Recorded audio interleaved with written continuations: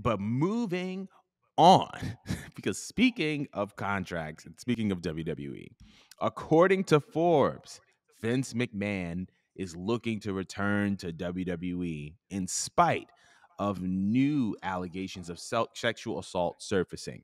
According Hmm. to a report from the Wall Street Journal, Vince McMahon is facing multiple legal demands asserting that he sexually assaulted two women, including Rita Chatterton, a former ref who is the first women's ref in the history of WWE. It's reported that Vince believes that he received bad advice from people close to him, and he believes he would have been able to withstand the allegations if he just stayed with the company. According to Sean Ross Sapp, WWE execs do not want him back with the companies. But I wanted to know, how would you feel about a potential Vince McMahon return? And do you even believe that that's possible at this point? No to both. Like no to both. A lot of talents are a lot happier since he hasn't been here. Um, I feel like Triple H has done great things for the company since he's left. Um, I feel like Vince McMahon, he has a history of being a vile person. It doesn't shock me that more allegations are coming out, but he's ultimately too old anyways. But at least before he was a crappy person, but he knew good business and he could run a good show. And he's so far gone, he can't. He physically can't do it. He makes a lot of irrational decisions that ends up pissing off his own people that he works with and his writers. There's been many reports over the past couple of years of writers spending many hours in rooms and coming up with pieces, and then it gets to Vince McMahon and it essentially gets tossed down. They just go with whatever plan he comes up with few minutes before Raw or while Raw's airing, you know what I mean? Is that someone that we need as a boss? Is this what we want? You know what I mean? Because as far as I know, Tony Khan's significantly younger. I think he's in his 30s or his 40s, one or the other. Don't know how old is the person that runs New Japan, but they're obviously younger, fresher minds that are in tuned with what's going on in the world now in modern day wrestling. Vince is stuck in another era. I don't even think he even like remembers all the stuff he's accomplished. You know what I mean? He's just so disconnected with everything. And I think again it comes with being overworked and age and the stress of dealing with this. So he just needs to deal with that and just let it go.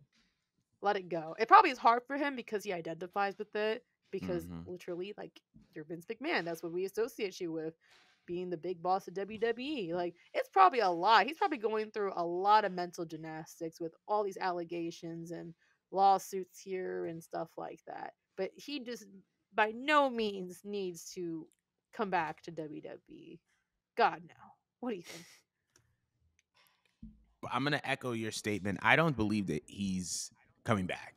I believe that that was one of the reasons why, as soon as he retired, there was such a big move on recreating the power structure in WWE. Like, let's look at the positions of power that have been, you know, occupied and filled. So we have Nick Khan and Stephanie McMahon as the co-CEOs. We have Triple H as a CCO. We have Shawn Michaels as the head of, you know, essentially occupying Triple H's old position. We have Road Dogg in there now. William Regal has been rehired, and he has a vice president position that's going to start early in 2023. So when you look at the power structure, and Kevin Dunn is gone, John Laurinaitis is gone, like all these other guys that were under Vince are gone. And so there's been regardless of how you feel about the on-screen product, there has been a dramatic shift in the work culture and work environment of WWE. Stuff like that matters to investors. Stuff like that matters to the board of directors, because these are things that improve the ethical substance of the company and make them appear to be morally sound, which is something that drives up brand value, right? So those things are in place. I don't think that Vince McMahon is coming back because I think that the allegations that he's dealing with are too much, and I think that the board of directors are going to make a decision if he decides to. Oh, I'm going to return. I think the board of directors are going to make a decision and say no, because you returning is going to hurt the company. It's going to hurt our stock prices. It's going to hurt the work culture. It's going to hurt so many different facets of the company, you coming back is going to hurt the company. So we're not going to let you back in. And then that's just going to be that. Now, as far as I wanted to see the second question. I don't think it is. I don't think that it is possible. I don't think it is possible for all the reasons that I just mentioned.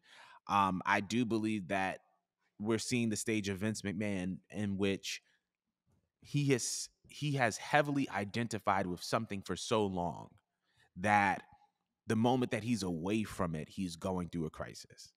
And we're seeing it play out in real time. And so it's unfortunate, but and then on top of that, Vice has either has a documentary coming out or the documentary is already It came aired out. on, huh? It came out, right? So It came out. Yeah. dog, it's over. It's so bad. There's no chance in hell of Vince McMahon coming back. So that's all that I have to say about a Vince McMahon return. But we want to know what you guys believe. If you believe that Vinnie Mac is coming back, which is you got to be on crack to believe that. But if you do believe it, let us know. But That's it. moving on